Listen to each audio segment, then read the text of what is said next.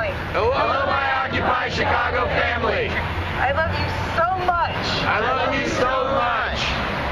That the best thing I can do That the best thing I can do is try to give you an idea is try to give you an idea of what I think we need of what I think we to need be successful. to be successful. I was about to walk away, I was about to walk away, and in all honesty, I don't know if I can regardless. and in all honesty, I don't know if I can regardless. But there was a letter that I put forth to some people But there was a letter that I put forth to some people that expressed some concerns. that expressed some concerns. They asked me to read it They asked me to read it at GA. at GA. I felt like it wasn't the appropriate form. I felt like it wasn't the appropriate form. So I put together So I put together some proposals some proposals that some people are going to help present that some people are going to help present that address these issues that address these issues that I think are about our foundation. that I think are about our foundation.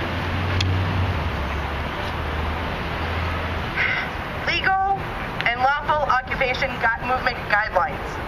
Legal and lawful occupation movement guidelines. In the order of time, I'm going to ask for no human mic. Okay. Just trying to save our minutes. Okay. In order to prevent police violence and arrests of our brothers and sisters of Occupy Chicago, we must remain lawful and peaceful, nonviolent, and educated.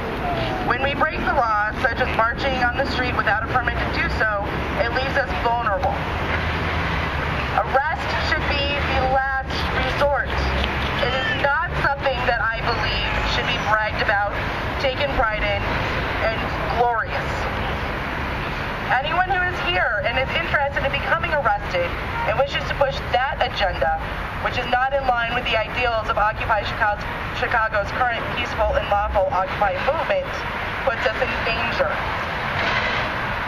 I have a list here that are line items in this proposal. 1. In order to properly protect our brothers and sisters, before we engage in lawful and peaceful actions, we must be prepared for the worst case scenario.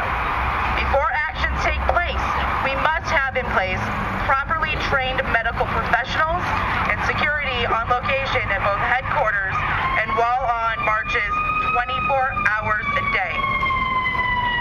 Until all committees have provided the tech team, specifically Andrew or Todd.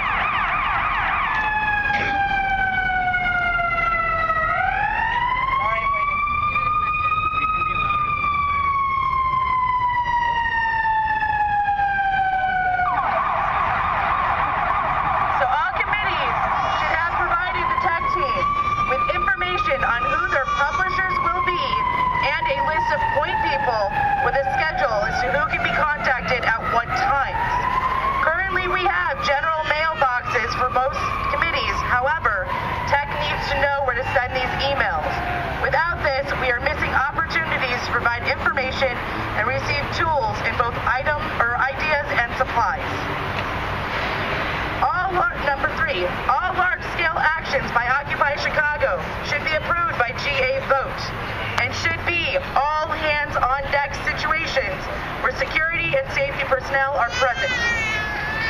4, all marches will be done as a single group at a single starting point.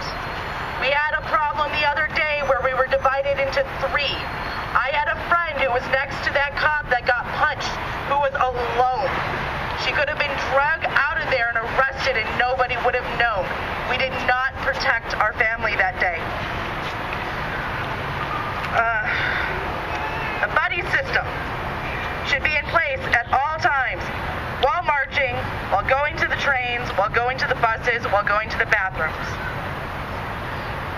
6, live stream should be set up and supported for 24-hour-a-day coverage so that we are in line with outside media, not relying on mainstream media.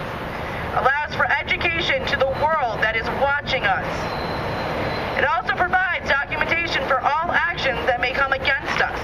It is not only a PR tool and a communication tool, it is critical to our protection. We need to support the tech team, especially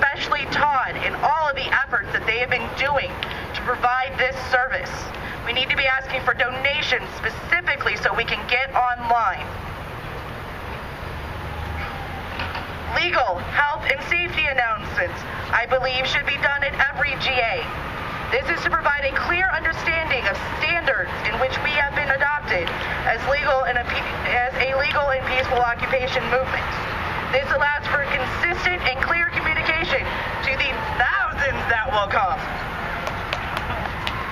We are about transparency and communication, unlike the system that is failing us.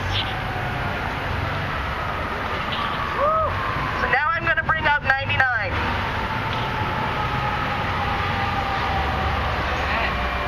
Thank you, and I love you. Thank you, Carol.